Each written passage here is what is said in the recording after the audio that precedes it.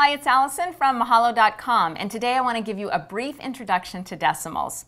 So you probably know what a decimal number looks like. There's a decimal point and then some values. So this is an example of a decimal, and so is this, and so is this. They can get pretty long. Anytime you see a decimal point, that means you have a decimal value. You can even write a whole number as a decimal by just adding a 0.0. Now, technically this isn't a whole number anymore because we have a decimal value in it, but 5.0 is actually the same value as 5, so we can rewrite it as a decimal just by doing that.